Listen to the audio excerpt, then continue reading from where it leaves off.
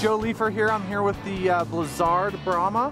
And what Blizzard did with this ski this year is they took their 88mm underfoot ski and then beefed it up a little bit. And they felt like they needed that a little bit stiffer, damper ski, and it's really performed really well for them. They've made a ski that was very good, even better. So the Blizzard Brahma, it will go kind of anywhere on the mountain. It really hooks up on hard snow, but the early rise and the tip will allow it to ski very well in variable powder, crud, and then it has a good strong tail to it, so that'll allows it to really finish a turn off nicely. So Blizzard, another home run for them.